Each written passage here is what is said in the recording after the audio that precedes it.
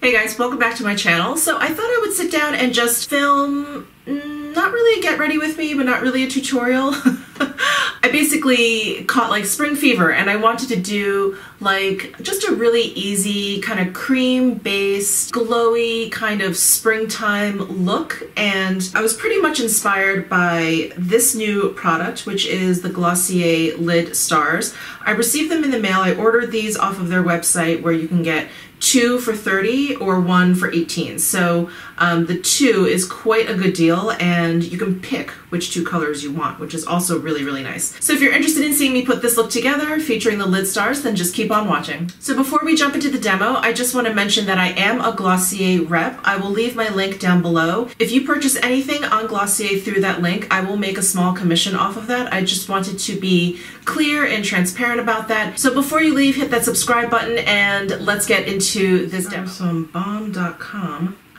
I'm putting on some of my Glossier balm.com.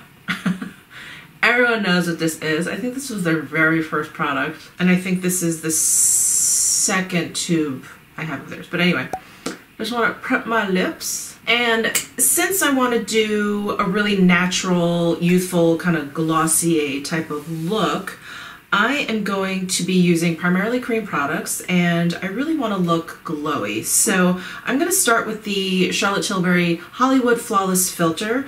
I don't know if you guys saw the video review that I did of this, but I really enjoyed it.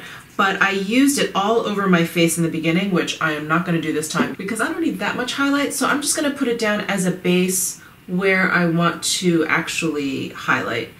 And I have moisturizer and I have some oil down, but I don't have any primer or anything. So I'm basically using this as primer. And I'm taking my Smith 115 brush and just gonna work that in to the areas that I applied it.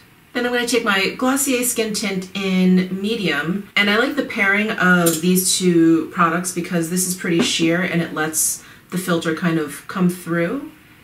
So I'm just going to start by putting this all over my, this is probably my favorite part. It's like, what can I draw on my face today? I'm going to take that same Smith 115 brush, and since it probably has a little bit of that flawless filter in there, I'm going to use it basically to blend in the foundation. It has been very spring-like here in Vegas. All the trees and flowering shrubs are like in bloom, and I've had the worst hay fever ever. I think it's finally kind of starting to go away.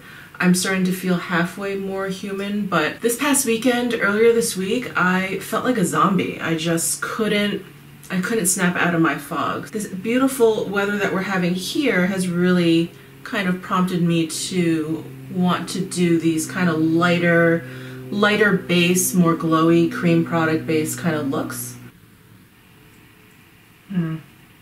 Stray eyebrow hair. Alright, so let's move into concealer. I have Glossier Stretch Concealer in Light 10. I'm just going to run this on my under eye area. And if you have dry under eyes, this is, I think, the best concealer. It is so emollient. And while I don't feel like I have super dry under eyes at the moment because I am kind of suffering from allergies, my whole eye area just feels like tender. So this just seems like, I don't know, like the most like gentle concealer that I have. It's effective enough. I feel like it brightens my under eye area, and you know, it does a pretty good job at concealing. I wouldn't say it's like super high coverage, but it definitely evens out my skin tone, and I feel like it's fairly nourishing because it is so creamy. I'm gonna do some cream bronzer. So I was watching my friend Christina, the beauty rookie, yesterday. She did the Beauty Brand Superstars video, and she talked about Chanel first, and she mentioned the Soleil Tende Chanel, which is something I didn't mention when I covered Chanel in my Beauty Brand Superstars video. But anyway, she mentioned it, and when she did, I was like, ah, I'm like, yes, that is such a good one. I'm like, I should have mentioned it, but there's so many products. But anyway, she reminded me of it, and I've had this in my collection for so long, and I always have it kind of tucked away in the back of my drawer because it's so big. I mean, this tub is really, really giant. And so I never reach for it. So she said that and I was like, I am getting that bad boy out because I do really, really love it. So I'm gonna go back in with this Smith Cosmetics 115 brush, and I'm gonna just dab it in here, and I'm just gonna run it under my cheekbones. Isn't that such a pretty color? It's not obnoxiously orange. It's warm, but it has enough like red in there. I'm gonna bronze up my whole forehead because it's spring and I'm feeling really pale. Let me do a little on my nose. Give myself a little sunburnt look here. All right, next let's do some blush, and I have the Glossier Cloud Paints, which I really, really love. I have all 4 colors, but I just pulled out Puff and Dusk. These are the two, I want to say the 2 lightest colors. Excuse me. I think I'm going to use Puff. This is the most cool toned cloud paint of them all, but it's such a pretty pink. I'm going to dab some right on my cheekbones here. I'm just stippling it in with this Smith brush, which is pretty clean. I pretty much used all the product off of there. I am liking that cool pink. It kind of pairs nicely with that warm bronzer. And then let's go in with the Glossier Halo Scope, which I really love. I have it in the shade Quartz. It looks like this guy. And I am just going to run that over the tops of my cheekbones there. And I'm going to take a clean brush here. I have the Tom Ford number 2 brush. I think this is like the cream foundation brush or something like that. But this is a great cream product brush as well. But I love that. It just gives your skin like a nice kind of glossy glow. Perfect for spring, I think. All right, let's go in with a little boy brow.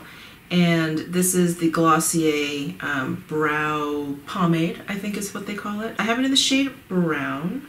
I also have it in the shade Black, but that seems too stark for this look.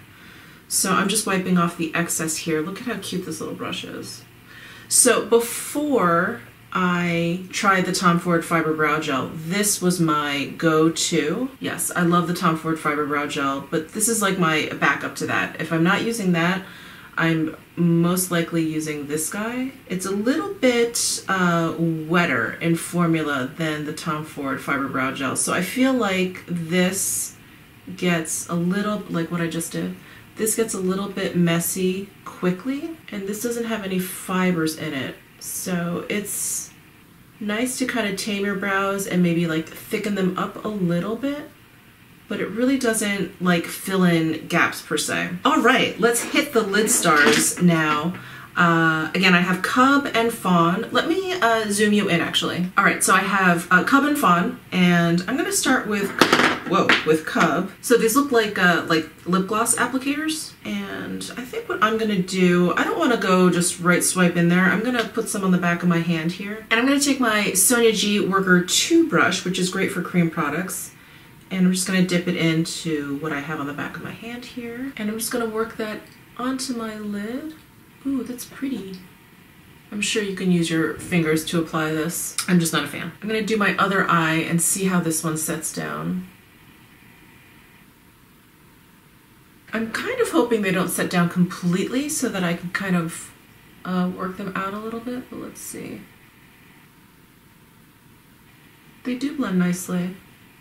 So there's not much information on the box. It says dab onto lid and blend with fingertip. Cruelty-free, made in Italy. All right, so let's try Fawn next. This is the darker of the two. I'm just gonna wipe off this Worker 2 brush. I'm gonna go into Fawn. I'm gonna focus this on the outer V here. I'm just gonna pat that on the outer corner there. I'm gonna wait for it to set a little bit so that it is a little bit easier to blend. And meanwhile, I'll do the other eye. And now I'll go back to my first eye and blend that out and see how that goes. Ooh, I like that. That is pretty. I'm gonna turn down my light, my ring light a little bit, because I think it's kind of just blowing it all out. Can you see the eyeshadow a little bit better now? That is really pretty. I think it's perfect for that kind of like no makeup kind of look. Very nice. Let me zoom you back out and turn my light back off. I think I'm gonna just throw some mascara on and then maybe throw some eyeliner on my lower lash line, just because that always looks so naked if I have eyeshadow on. I'm just using my Chantecaille Faux Cils mascara. It is really helping my lashes grow. I can't believe it. I actually think I am going to get something like Revitalash or New Lash, one of those, because I was really skeptical about them.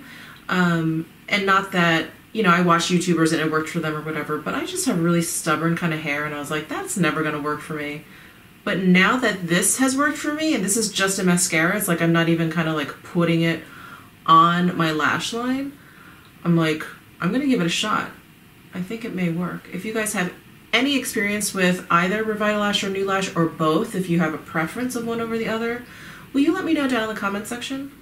I would love to hear about that. Can you believe how long my lashes have gotten?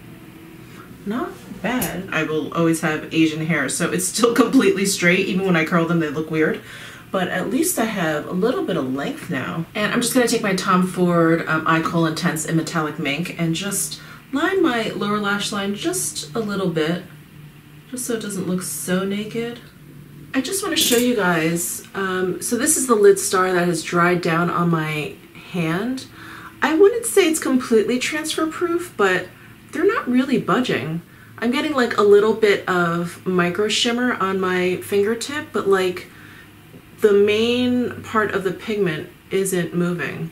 So that is pretty cool. I think I applied it like lightly and like thinly enough over my lid so that it doesn't feel like a crunchy film. And then next, I think I'm gonna try a little concoction. I've never done this before. I'm gonna use the cloud paint on my lips and then throw the Glossier lip gloss on top, because I've tried just the cloud paint on my lips and I felt it was a little bit, because it dries down kind of powdery, so it ended up feeling a little bit chalky on my lips.